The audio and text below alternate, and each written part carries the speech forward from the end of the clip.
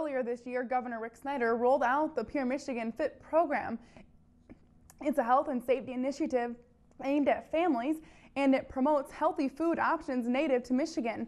Elmer's Market in Escanaba hosted a Pure Michigan Fit Expo Thursday. Former Detroit Lion Luther Ellis was on hand to sign autographs and promote chocolate milk. And that is a great alternative to sports drinks.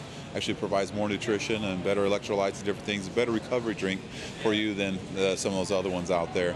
And then opportunity for Gilbert and other sponsors here.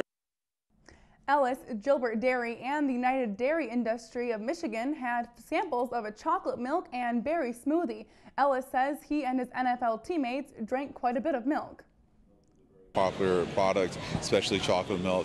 Guys really enjoyed that, so I couldn't say how much. I mean, right now we probably do a gallon a day at my home now.